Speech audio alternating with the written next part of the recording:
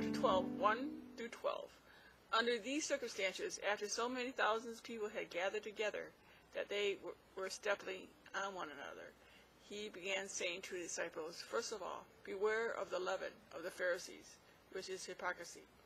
But there is nothing covered up that would not be revealed, and hidden that would not be known. Accordingly, whatever you have said in the dark will be heard in the light, and what you have whispered in the inner rooms will be proclaimed upon the housetops. I say to you, my friends, do not be afraid of those who kill the body after you have no more that they can do. But I will warn you whom to fear. Fear the one who, after he has killed, has authority to cast you in hell. Yes, I tell you, fear him. Are not 5 sparrows sold for 2 cents? Yet not one of them is forgotten before God. Indeed, the very hairs on your head are all numbered. Do not fear. You are more valuable than many sparrows. And I say to you, anyone who confesses me before men, the Son of Man will confess him also before the angels of God. But who denies me before men will be denied before the angels of God. Anyone who speaks a word against the Son of Man will be forgiven him. But he who blasphemes against the Holy Spirit, it will not be forgiven him. When they bring you before synagogues and rulers and authorities, do not worry about how or what you are speaking in your defense, or what you are to say, for the Holy Spirit will teach you in that very hour what you ought to say. God is so good. We need to put God first and love our neighbors as ourselves.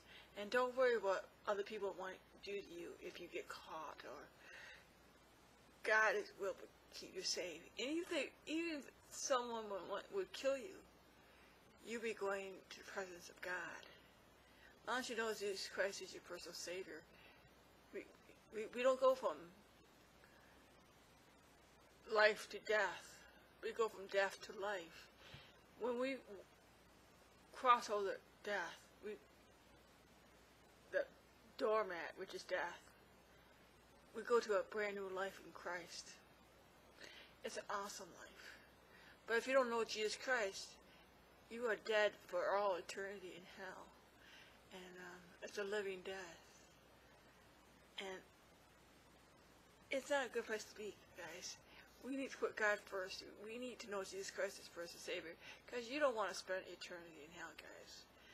People, you want a relationship with Jesus Christ and have an eternity with Him. So God is so good. We need to put God first each and every day.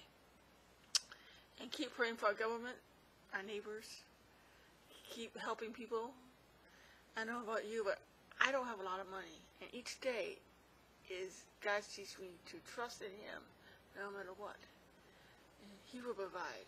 He will take care of me. I am trusting God, not my government. Our government is morally, financially, and spiritually bankrupt. It's just a matter of days before it goes belly up. So they are destroying our so-called elected leaders are destroying us. But God is more powerful than our elected leaders. God will reign forever and ever. So keep trusting keep praying for our country and our government and our leaders, that they become know Jesus Christ as their personal Savior, and repent for all they have done to us, this world. And God loves us so much. Thank you so much.